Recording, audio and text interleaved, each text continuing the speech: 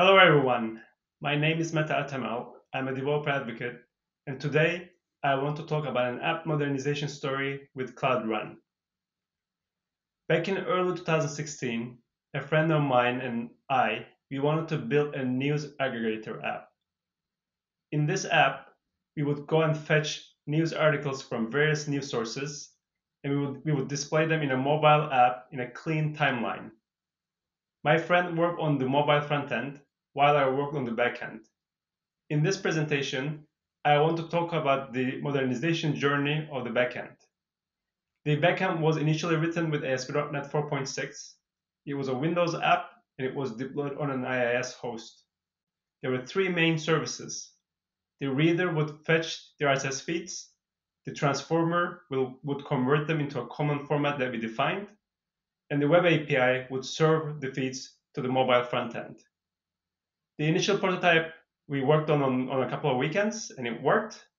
It was very easy to understand and it was very easy to deploy because everything was bundled together. Also, the IIS host was quite inexpensive. At the same time, the app had issues from the beginning. First of all, there was too much coupling between services. All three services, they were all bundled together. The developer experience of the IIS host was not great. Sometimes the machine where our application was running on would go down and we wouldn't know why. Or if you had to look at the logs of the application, I had to FTP into the machine and download the logs.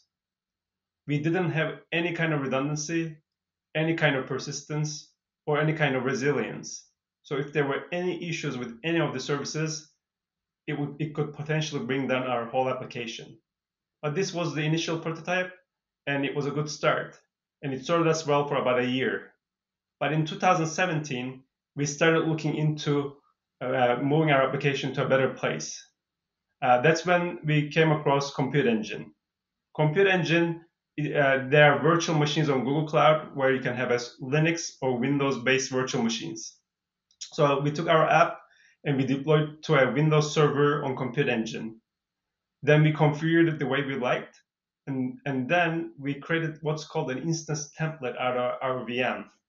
Instance template is kind of like a snapshot of your VM, and then you can use it to create instance groups, which are identical VMs load balanced behind a cloud load balancer. With this setup, we got redundancy. We had two VMs running our application. We got load balancing with cloud load balancer, and we also got possibility of auto scaling, because with instance groups, you can set metrics and use those metrics to auto scale if you need to. It was a very easy move. We didn't have to change our code. We just had to deploy to the Windows Server on Compute Engine. And the developer experience with Google Cloud was much better. We had integrated logging with Stackdriver, we had VM snapshots for backup and recovery, and we had easy access to our VMs with remote RDP. At the same time, things were getting more expensive. Instead of running on a single machine shared by other applications, we were running on two dedicated VMs, and we had a cloud load balancer as well. Even though it wasn't that expensive, it was more than we wanted for a hobby application. But this setup served us well for a couple of years. From 2017 to 2019, there were a few interesting things happening in the tech world, especially in .NET world. First of all, there was this new version of .NET called .NET Core. And the most interesting thing about .NET Core is that it can run on multiple platforms, Linux, Mac, or Windows. Secondly, there was a lot of hype around containers. Everyone was talking about how to take a single monolith application running on a VM and how to break it down into smaller pieces and run them in containers in a much more efficient way. Third, we had our Windows dependency. Our application was a Windows application, and that limited our deployment options. And we wanted to get rid of that at some point. And last, the cost of our application. Even though it wasn't that much, it was still something that we wanted to bring down. So all of these forces came into play, and in early 2019, we started looking into how to containerize our application. Now, before containerization, we had to first convert our application from .NET to .NET Core. So we rewrote our application in ASP.NET Core 2.2, the latest version at the time. And this took a weekend. We were pleasantly surprised because we were expecting at least a couple of weeks to do the conversion, but we had all the libraries that we needed and everything that we were using on .NET, they were already available on .NET Core. Now, once we rewrote our application on .NET Core, we freed ourselves from Windows and we could run on Linux. That's when we got into containerization. We containerized our application with Docker using some base images provided by Microsoft, and then we could deploy to multiple places in Google Cloud. There were two good options. First, Google Kubernetes Engine, and second, App Engine. We chose App Engine because all we needed was a web front end, and everything was bundled together. So App Engine served us well. Google Kubernetes Engine could have been better because it provided infrastructure for more complex architectures, but App Engine was enough for us, so that's why we went with App Engine. With this setup, the Windows license fees were out, so our application was running on Linux and it was cheaper to run. We got hassle-free auto-scaling because in App Engine, you get auto-scaling without having to do anything special. And we got the nice features of App Engine, such as revision management and traffic splitting. But we were still running on virtual machines. App Engine does a good job of hiding the fact that you are running on virtual machines, but behind the scenes on App Engine Flex, you are running on virtual machines and you need to pay those virtual machines per second. This meant that our application, when it was not used, especially during the evenings, we were still paying for those VMs at all times. Also, the deployments on App Engine, they were kind of slow. It could take anywhere from 5 to 10 minutes. Even though it wasn't a big problem, it slowed us down during our development cycle. Around mid-2019, something new came along called Cloud Run. And the whole premise of Cloud Run is to bring serverless features to containers. This was very exciting for us because our application was already containerized and we were already looking into running it in a serverless way, especially when it comes to billing. So in mid-2000, also I should mention that Cloud Run, it has a couple of use cases. First one is public endpoints. Cloud Run is very good for that. And also the second use case is private endpoints, where you need to do some kind of background task. Cloud Run is good fit for that as well. And both of these use cases were the use cases of our application. We had a web front end that was public, and we had internal services that could be private endpoints on Cloud Run.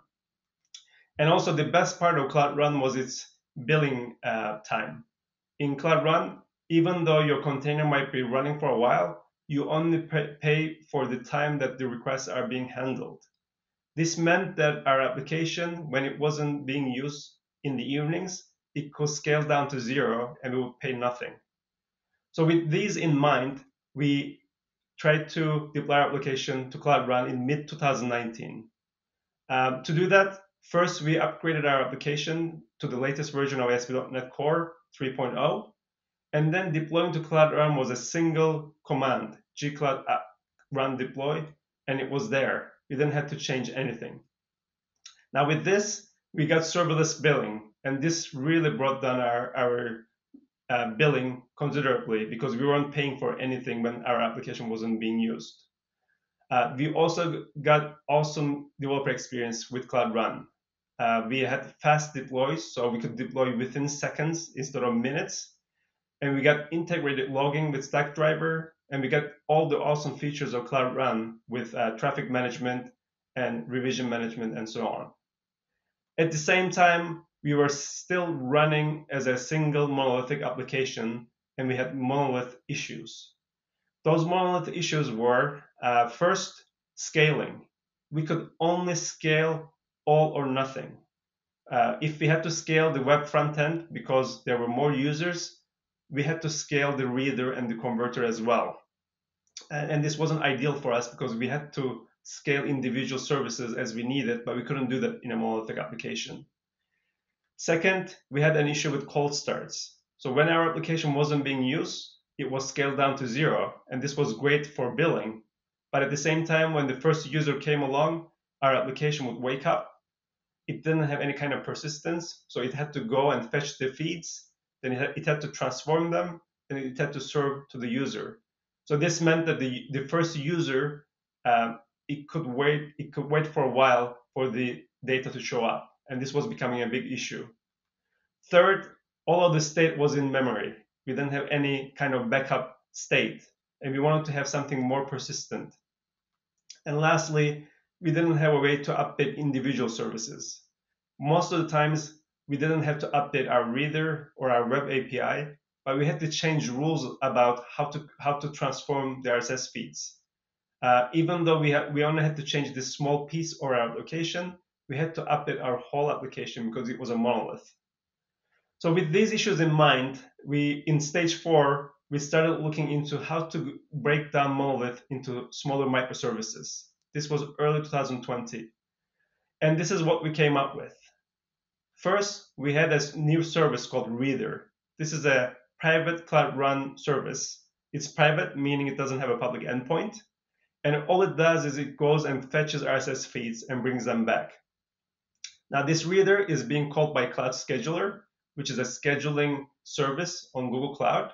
And Scheduler would call Reader once an hour, every hour, and Reader would go and fetch the feeds, and it would save the feeds into cloud storage, which is a cloud-based object storage service. Now, once the feeds are saved into cloud storage can generate notifications to a pops up topic, and these notifications, they can be served to another Cloud Run service called Converter. This Converter, it's another private Cloud Run service, and it will look at the list of rules that we defined, and it will transform these RSS feeds from different formats into a common format that we defined. Once they're put into the common format, they're saved into Cloud Firestore. This is a fully managed NoSQL database, and it's perfect for JSON-like data. And then we had another public Cloud Run service called Web. This was the public front-end or application.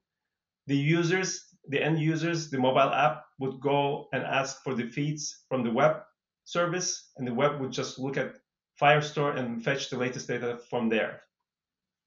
As you can see, we broke our monolith into 3 separate microservices. 2 of them are private services because they don't need to be public. 1 of them is public. They are totally independent from each other. So the reader doesn't have to know about the converter, and the web doesn't need to care about the converter or the reader. They are all event-driven, so they don't need to call each other in a synchronous way. And they can be individually scaled. So if we have more users, we can only upscale web frontend, and we don't have to scale the reader or the converter. And they can be individually updated as well. Usually, we don't need to update reader and web because the way we read and the way we serve is always the same. But we have to update converter quite often because the rules around RSS feed they change quite a lot. And this setup allows us to do that. So with this setup, even though it's a little bit more complicated, we solved all the issues that we had with the previous application. Now, the lessons learned in this transformation journey. First of all, transformation does not have to be all or nothing. As you can see from our journey, it was a step-by-step transformation where each step added something new to our application and removed some legacy and opened the way for new technologies. Secondly, sometimes you need to use non-optimal solutions to get ready for optimal solutions. For example, in our case, when you look at it, App Engine Flex was probably not the most optimal solution because we were still running on VMs.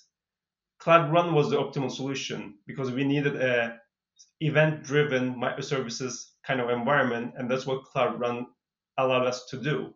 But to get from our VM to Cloud Run, we had to use App Engine in the middle. And by doing that, we went from a .NET Windows app to a .NET Core app running on App Engine.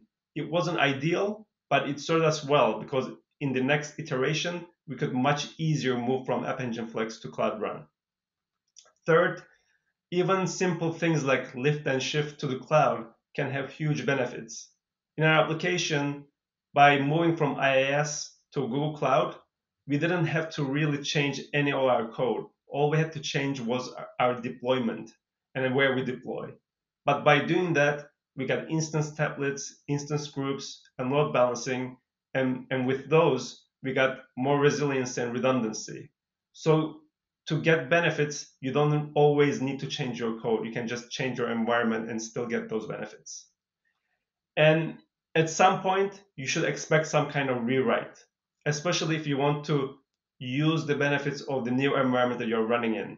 For example, in our case, when we deployed to Cloud Run, initially we deployed as a single monolith. We got some benefits, but it wasn't all the benefits of Cloud Run. To truly use the benefits of Cloud Run, we had to actually decompose our application into microservices, and we had to make them event driven. And for that, we had to restructure our code and we had to break it down. So it was a lot of work that was needed in order to use Cloud Run in a way that made sense for us. And we all talk about monolith applications and how they're bad and how we should break them down into smaller pieces. And it's usually true, but at the same time, this is a hard process. It involves refactoring and restructuring your code, and then it involves figuring out how these new services will communicate with each other, whether it's going to be event driven or whether it's going to be synchronous, and what kind of storage they're going to use. So there's all these questions that you need to answer. Monolith decomposition, it's something that you should take it very seriously, and you should have a really good reason to do it if you want to do it. So that's all I have for today. Hopefully this was useful. And if you want to read more about this application, I wrote a blog post series where I explain in more detail what this application is about and give you more details about it. And the code is as well on GitHub. So if you want to take a look at the backend code, it's out there. And thanks very much for listening. Thank you.